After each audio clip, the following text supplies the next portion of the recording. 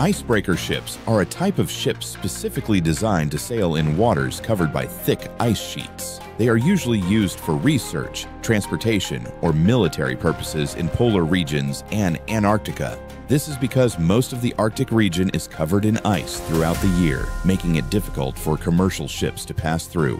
These icebreakers play an important role in opening up transportation routes through the Arctic Sea, paving the way for cargo ships and tankers to pass through the region. This allows for more efficient transportation of goods to different countries and reduces travel distances and shipping costs. Currently, there are 4 of Russia's most powerful icebreakers operating in the Arctic region: the Taimyr, Fygak, Yamal, and 50 Light Pobedi.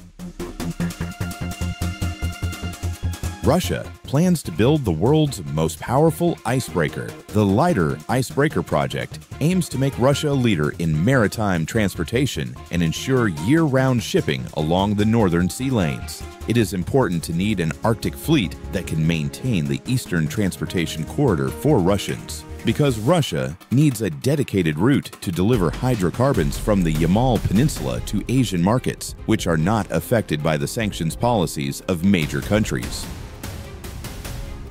The Russian state's future plans for managing the Northern Sea route are ambitious. By the year 2030, Russia must deliver at least 70 million tons of hydrocarbons per year to the growing markets of Southeast Asia. For this, gas tankers and carriers must constantly sail new routes. Currently, most of the cargo is transported via the Suez Canal from Europe. Although the Northern Sea route is actually twice as short in distance, transportation speed is key. Commercially effective speeds are usually around 10 to 12 knots, or better if faster. The Lighter Icebreaker is therefore an important component of being able to achieve these speeds.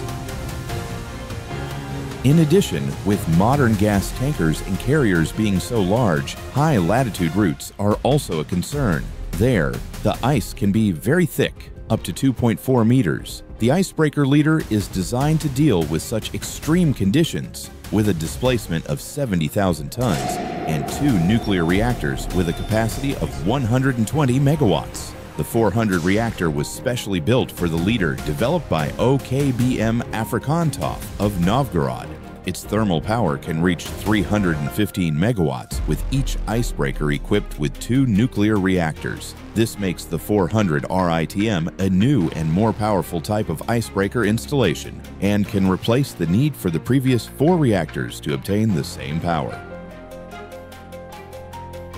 The operating principle of the reactor is quite simple and similar to the operating principle of a steam boiler. As a result of chemical reactions, thermal energy is generated, such as heating water, and will create steam. Steam is then made and can turn the turbines of the ship's power generator. The output power of each turbine generator is 33 megawatts, and the generator voltage is 10.5 kilovolts. The total power capacity is 150 megawatts. In Russian shipbuilding, no other power station can reach such a level.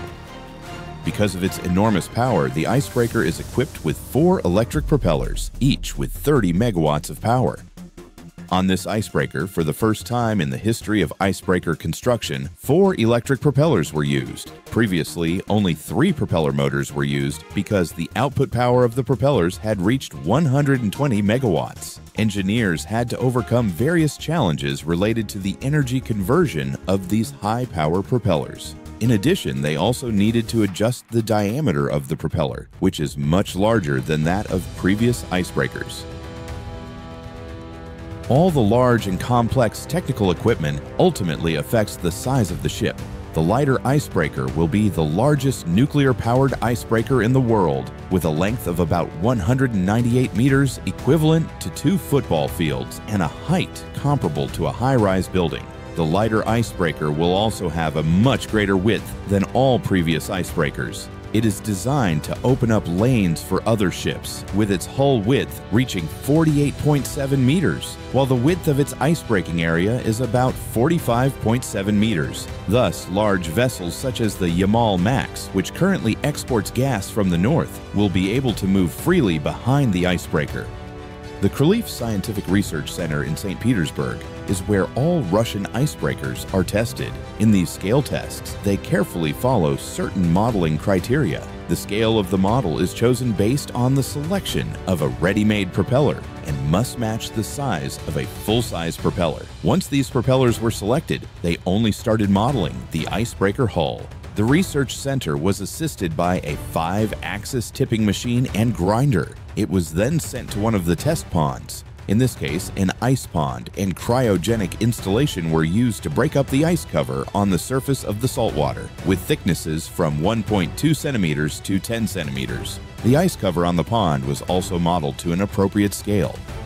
Furthermore, the thickness and strength parameters of the ice are calculated. This time, tensile tests of the icebreaker model were conducted in a pond with working propellers. Through these tests, experts can evaluate the effectiveness of the hull design, as well as the interaction between the propulsion system and the ice at hand. The icebreaker propellers must evenly break up large sheets of ice. It should allow cutting through margin areas with great safety. In practice, it is not uncommon for an icebreaker to be unable to pass through a difficult section of ice covered with large drifts. In addition, Russian scientists from the Primate Central Polyntian Institute have managed to create an innovative, extremely strong braking alloy that is resistant to extremely low temperatures. But specific to the modern icebreaker fleet, the latest Arctica icebreakers are equipped with propellers made of steel material. This innovative alloy will also be used in the construction of the lighter, allowing it to perform in the most difficult conditions. When they tested the lighter icebreaker, the first and foremost goal was to determine the maximum icebreaking capacity of the vessel. So the icebreaking capacity of the lighter is very high when compared to existing icebreakers in the world, which is about 4 meters. However, that is only at a speed of 2 knots. The main task of the icebreaker is to escort transportation ships along the northern sea route. For this, they had to perfect the hull design and select propellers capable of providing enormous thrust so that the icebreaker could operate optimally in waters covered in thick ice. Based on the results of the research, they have confirmed that the icebreaker is capable of moving at a speed of 12 knots. With this speed, the icebreaker is able to pass through difficult passages without having to reduce its speed. On the icebreaker leader, there are 2 powerful compressors that emit air underneath the icebreaker area. This is useful for reducing friction as air bubbles move along the hull of the icebreaker, creating a significant effect in improving the efficiency and ability of the vessel to break ice more effectively. This effect is beneficial when dealing with snow-covered ice, which is often the biggest challenge for icebreakers. Model tests were also conducted considering these conditions to determine the ship's speed under various conditions. This is the end of this episode. What do you think? Write your thoughts in the comments section.